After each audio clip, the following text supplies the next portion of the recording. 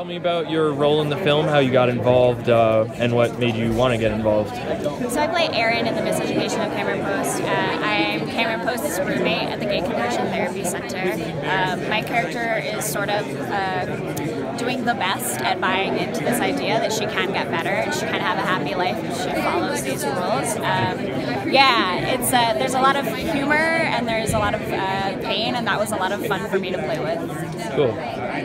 What role do you think this movie could have in the conversations about Me Too and Time's Up and everything else going on? You know, I think my favorite part about the movie, the part that really intrigues me the most, is that these people who are running the center they don't mean harm. They really truly think that what they're doing is right and what they're doing can help these people. They're just terribly misguided, and so I hope that it can bring light to the fact that even when people think they're doing the right thing, if they're completely misguided, it can do a lot of harm. And I hope, you know, we just had New Hampshire just decided to not make gay conversion therapy illegal in the state, and so I hope that it brings awareness to that issue. Not make it illegal. Yeah, so okay. they voted to keep it legal in New Hampshire. So yeah, kind of sucks, and so I'm hoping that it brings awareness to that issue. That is really interesting.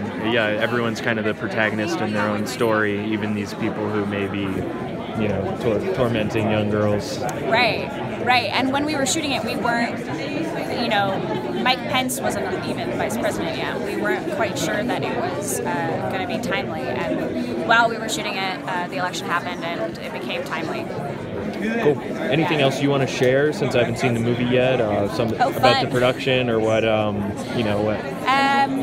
It was really a true testament to Desiree that we were able to make this movie and all have fun. You know, we were all living together where we were shooting at this old German lodge in upstate New York, and so it sort of felt like we were all at camp together and all at this center together. And I'm just really proud. You know, it's exciting to see young female filmmakers of color making really important work and doing it in a way that really brings community together.